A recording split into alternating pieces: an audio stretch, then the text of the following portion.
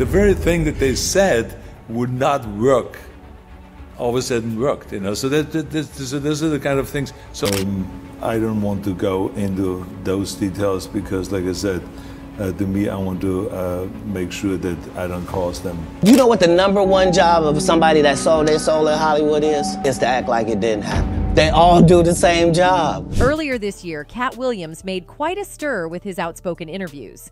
Beyond his usual trolling and exposing his peers, he delved into the dark side of Hollywood, talking about the powerful figures who pull the strings and control everything. All of these big dick deviants is all catching hell in 2024. It's up for all. And anyone who takes that the wrong way, know why they take it the wrong way.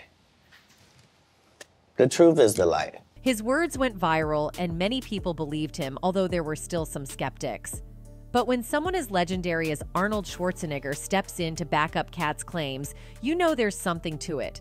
You might be wondering what Arnold Schwarzenegger has to do with all this. I mean, Katt Williams and Arnold are from completely different corners of Hollywood. But according to The Buzz, not only is Arnold supporting Katt, but he also has some stories of his own to share. This isn't just about rumors. Arnold, with his iconic career and larger-than-life persona, apparently has experienced firsthand the manipulative and controlling nature of Hollywood's elite. Arnold's story is pretty wild. Picture this, one of the most recognizable and successful actors in the world, but even he wasn't immune to the whims of Hollywood's power brokers. He shared instances where he was turned down by casting directors for baffling reasons, which seemed to have more to do with politics and less with his acting chops. That. Everywhere I turned, they said, no, it won't happen, it's not going to happen, and forget about it. Luckily, I did not listen. Then there were those allegations which Arnold claims were completely fabricated, aimed at tarnishing his image because he refused to toe the line. Just like Katt Williams pointed out, there are those in Hollywood who decide who gets to be in the spotlight and who gets pushed into the shadows. If you don't play by their rules or dare to step out of line, they have ways to erase you from the scene altogether. You know what the #1 job of somebody that sold their soul in Hollywood is? Is to act like it didn't happen. They all do the same job. Arnold's experience echoes Katt's revelations about these power brokers who can make or break careers on a whim.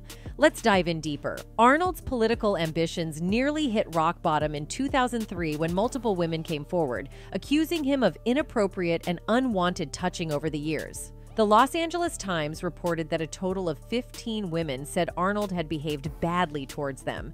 These incidents allegedly spanned 3 decades and happened on movie sets and in studio offices. The allegations first came to light just days before Schwarzenegger was elected governor in 2003. The Los Angeles Times detailed several allegations of groping, making lewd and even trying to remove one woman's bathing suit in an elevator. At first, Arnold and his campaign team downplayed and denied everything, sticking to a defensive stance. But then in 2023, Arnold took a different approach. While promoting his new 3-part biographical documentary on Netflix called Arnold, he revisited the issue and made some surprising admissions. Schwarzenegger confessed that he had been totally wrong. He admitted to behaving badly and recognized that his initial reaction was defensive. Reflecting on his actions, Schwarzenegger said, "It is true that I was on rowdy movie sets, and I have done things that were not right, which I thought then was playful. But now I recognize that I offended people. To those people that I have offended, I want to say to them, I am deeply sorry about that, and I apologize, because that's not what I'm trying to do." In his docuseries, he went further, saying, "Today, I can look at it and kind of say, it doesn't really matter what time it is. If it's the Muscle Beach days of 40 years ago or today, that this was wrong. It was bulls. Forget all the excuses. It was wrong." While Schwarzenegger did admit to his mistakes and offered an apology, it's clear that Hollywood has a long history of trying to bring down actors' reputations with serious allegations like these. Justin Bieber is one such example. In June 2020, Bieber faced accusations of SA by a woman known as Danielle on Twitter, who claimed that Bieber had engaged in non-consensual acts at a Four Seasons hotel in Austin, Texas, in March 2014 while he was with then-girlfriend Selena Gomez. Bieber vehemently denied the allegations, stating that SA is something I don't take lightly. He provided evidence proving he was not at the Four Seasons at the time of the alleged incident and went on to sue for USD $20 million. Justin Bieber says it is factually impossible that he sexually assaulted a woman 6 years ago and says he's got the facts to back it up. Truly impossible. I want to be clear, there is no truth to this story. He also posted receipts showing he stayed at an Airbnb and not the Four Seasons on the night of the alleged attack. Another case involves Ansel Elgort. In June 2020, a woman named Gabby accused Elgort on Twitter of SA-ing her in 2014 when she was 17 and he was 20. Following this, 3 other women alleged that Elgort had solicited them via direct messages when they were between the ages of 14 and 16. Additionally, an April 2020 post by a French-speaking user circulated, showing alleged screenshots of Elgort soliciting her when she was 15 and he was 21. Elgort denied the allegations in an Instagram post, stating that he and Gabby had had a brief legal and entirely consensual relationship. Gabby tweeted this photo with Elgort, claiming Elgort sexually assaulted me when I was 17. I was so young, and he knew that. Responded, Gabby and I had a brief, legal, and entirely consensual relationship. He does, however, admit to handling their breakup poorly. Cole Sprouse, known for his role in Riverdale, also faced an allegation of SA. A woman named Victoria claimed that Sprouse became aggressive when they returned to his room after a party at his New York University dorm a few years back. Sprouse denied all claims and took legal action. Cole Sprouse and Lily Reinhart are speaking out after they and the Riverdale co-stars Vanessa Morgan and KJ Apa were accused of sexual assault and harassment by anonymous accounts on Twitter.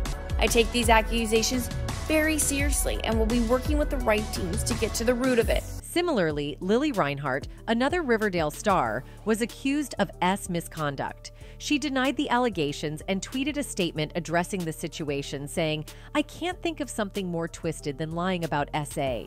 But it was proven that this account was created specifically to tell stories about me and my cast. I can't think of something more twisted than lying about sex. But that's not the end of Arnold's story. Beyond the Arnold's life continued to be overshadowed by media scandals and controversies. For instance, there was his very public and messy divorce from Maria Shriver after it came out that he had fathered a child with their housekeeper, Mildred Bina. The media had a field day with that one. For many years, this affair remained a secret, even from Maria.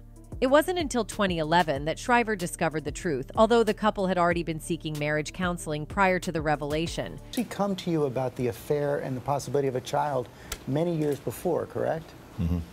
Why didn't you admit to it then? Well, I just did not know how to. I was just, I think, too scared about losing everything. During one of these sessions, the Terminator star finally came clean. In his Netflix docuseries, Arnold Schwarzenegger recalled, "In one of the sessions, the counselor said, 'I think today Maria wants to be very specific about something. She wants to know if you are the father of Joseph.' And I was like, I thought my heart stopped, and then I told the truth." The confession was devastating for Shriver. Schwarzenegger admitted, "She was crushed because of that. I had an affair in '96. In the beginning, I really didn't know. I just started feeling the older he got, the more it became clear to me. And then it was really just a matter of how do you keep this quiet? How do you keep this a secret?" Reflecting on the impact of his actions, Schwarzenegger acknowledged, "I'm going to have to live with it the rest of my life. People will remember my successes, and they will also remember my failures. This is a major failure. I had failures in the past in my career, but this is a whole different ballgame, dimension of failure." I apologized many times to her. Did she ever forgive you? I asked her for forgiveness, and I hope that down the line she will be able to forgive me for that. Despite the initial secrecy and the subsequent fallout, Schwarzenegger and his son Joseph Bina have built a relationship over time. Bina has followed in his father's footsteps, pursuing careers in both bodybuilding and acting.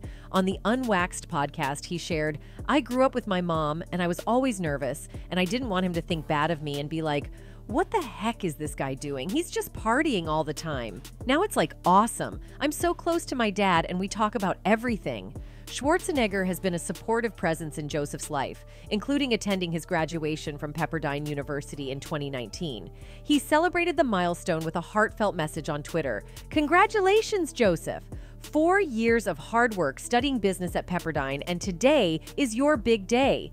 You have earned all of the celebration, and I'm so proud of you. I love you, but these scandals are nothing compared to what Arnold had to face to become the star he is today. His story begins in a small village in Austria in the aftermath of World War II. Born on July 30th, 1947, Arnold grew up in Thal, a quaint village that was still healing from the war's scars. His family, devout Roman Catholics, lived in a modest home that lacked modern amenities like plumbing, a refrigerator, or even a phone. It was a tough, humble upbringing.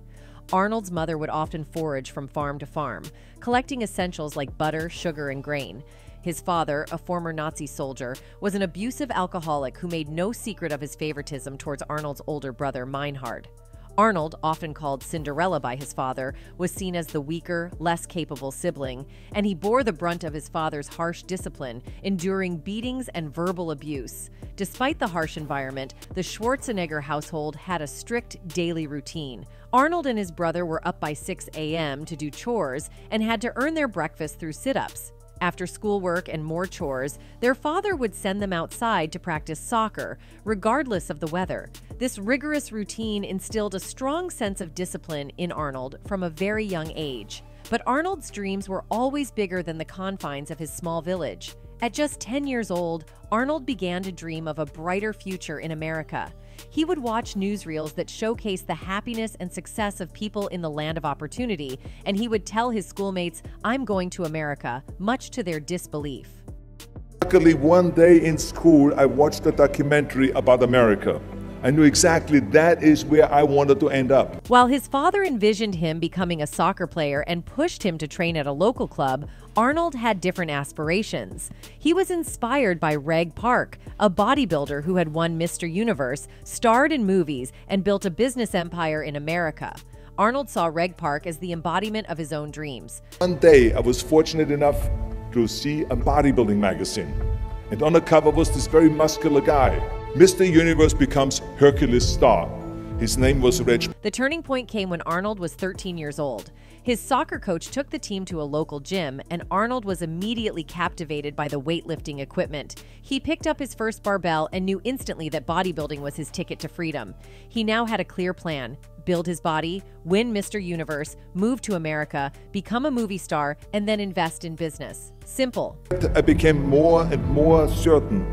I had that vision very clearly laid out, to be a champion on that same stage where he won the Mr. Universe, and then to move to America, then get into movies. When Arnold decided to pursue bodybuilding instead of soccer, his father was far from thrilled. He immersed himself in the world of muscle and strength, covering his bedroom walls with posters of bodybuilders. This unusual obsession even led his mother to drag him to the doctor, worried he might be gay. But Arnold's focus was unshakable. He trained with a maniacal intensity, once even breaking into a closed stadium on a freezing Sunday just to get a workout in.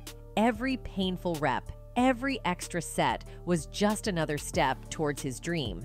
At 18, Arnold enlisted in the Austrian army to fulfill his mandatory service.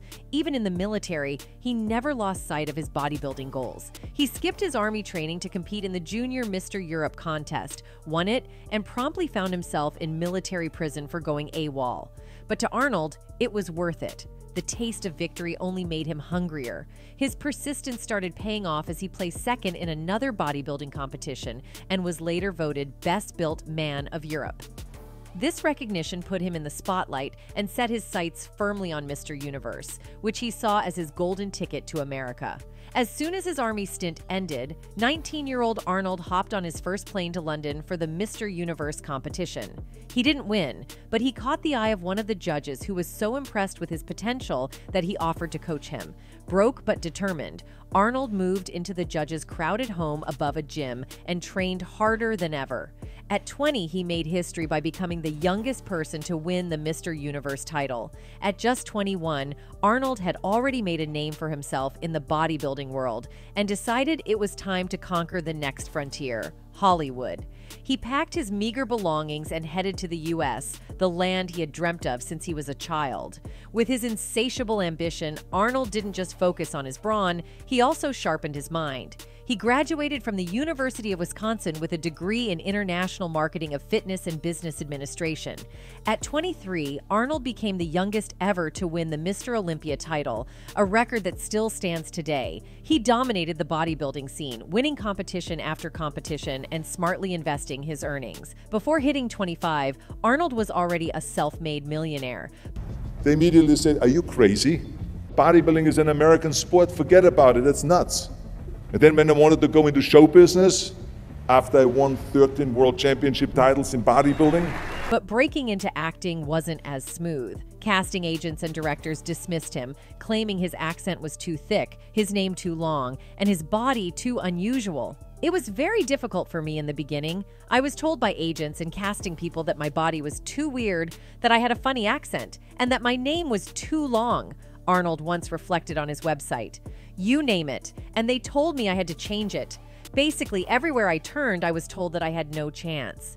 You want to be what? A leading man? Oh, come on. I mean, look, first of all, let's start with your body. You're gigantic. You're like a monster.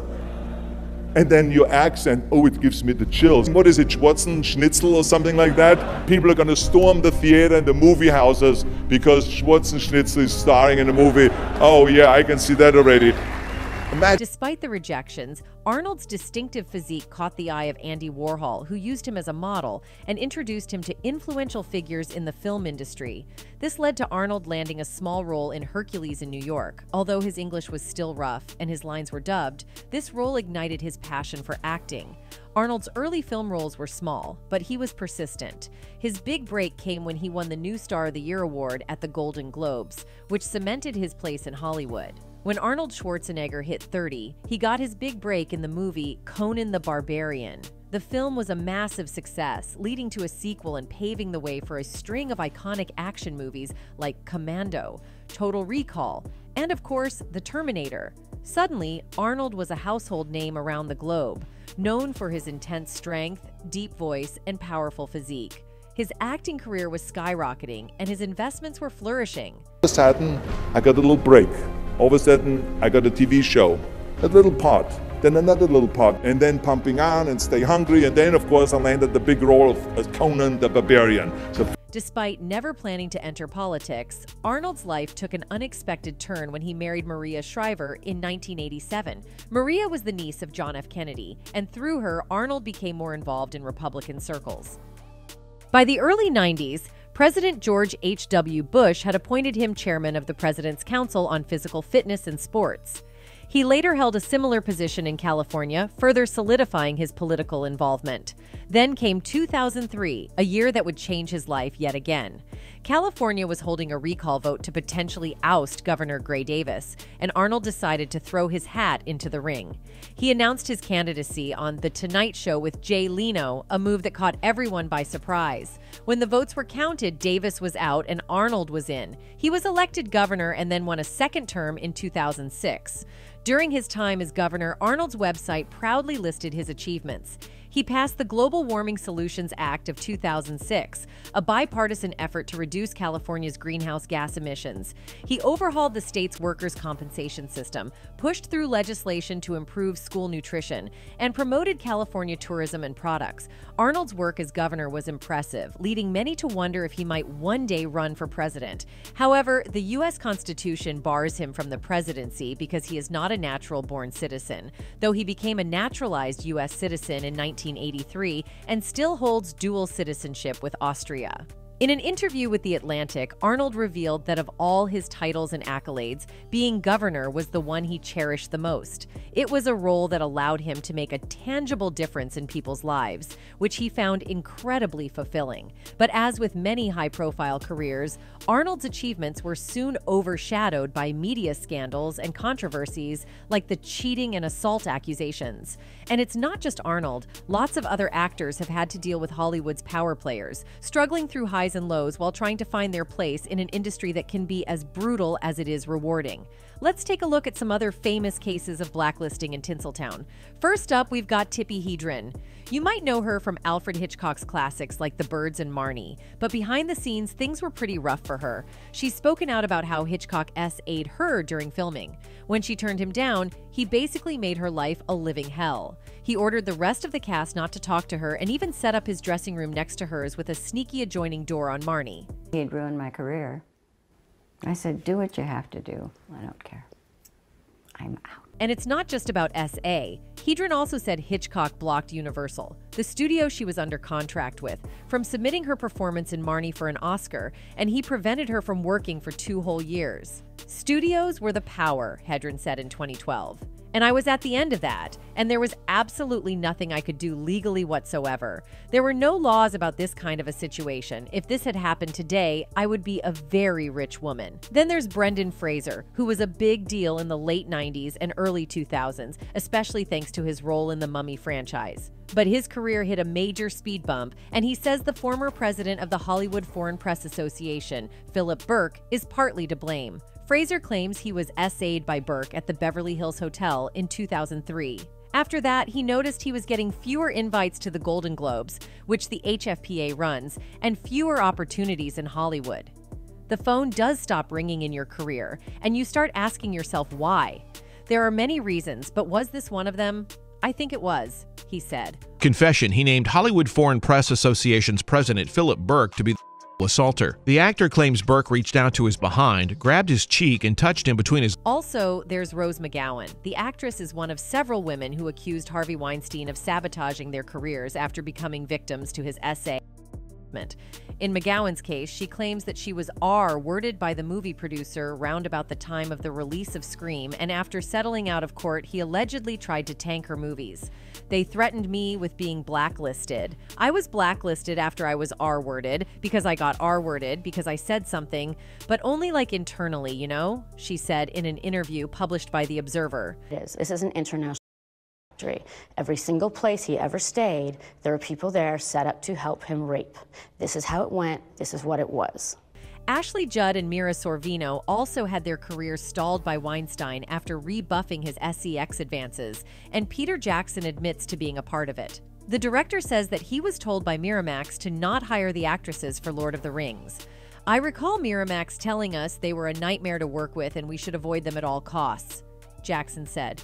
At the time, we had no reason to question what these guys were telling us, but in hindsight, I realized that this was very likely the Miramax smear campaign in full swing. I now suspect we were fed false information about both of these talented women. Next up is Randy Quaid. You probably know him from flicks like Independence Day and National Lampoon's Vacation series. But things took a sour turn for him while shooting Lone Star Love back in 2007. According to reports, Quaid got into it with a crew member, but it was his wife, Evi, who really stirred up trouble. She sent some nasty emails to the producers, shared a photo of herself holding a gun with the cast and crew, and even broke the rules by filming rehearsals. As a result, Quaid got hit with a lifetime ban from the Theatrical Union Equity, got canned from the movie, and had to cough up a hefty $81,000 fine. But it gets even weirder. Quaid claims he's being targeted by a group called the Celebrity Starwhackers, who allegedly want him dead. According to him, they've already whacked Heath Ledger, David Carradine, and Chris Penn. It's like something out of a movie, but unfortunately, it's all too real for Quaid. Then there's Corey Feldman. Back in the 80s, he was a big deal thanks to his roles in The Goonies and Lost Boys. But his career took a nosedive, partly because he says he was blacklisted for speaking out about the Hollywood pet claims he was a victim of. Feldman's been trying to get his documentary made on the subject, but he's had trouble getting financial backing because of who might be implicated. It's been a tough road for him, especially with his history of drug A stemming from the trauma of his A, but things might be changing. With the hashtag #MeToo movement gaining momentum, Feldman's accusations are finally being taken seriously. These days, he's focusing more on advocacy work, especially around child A in the entertainment industry. So it's clear that blackballing is a real issue in Hollywood. Now, we want to hear from you. Which other actor do you think has been blacklisted? Drop your thoughts in the comments below, and we'll catch you in the next video.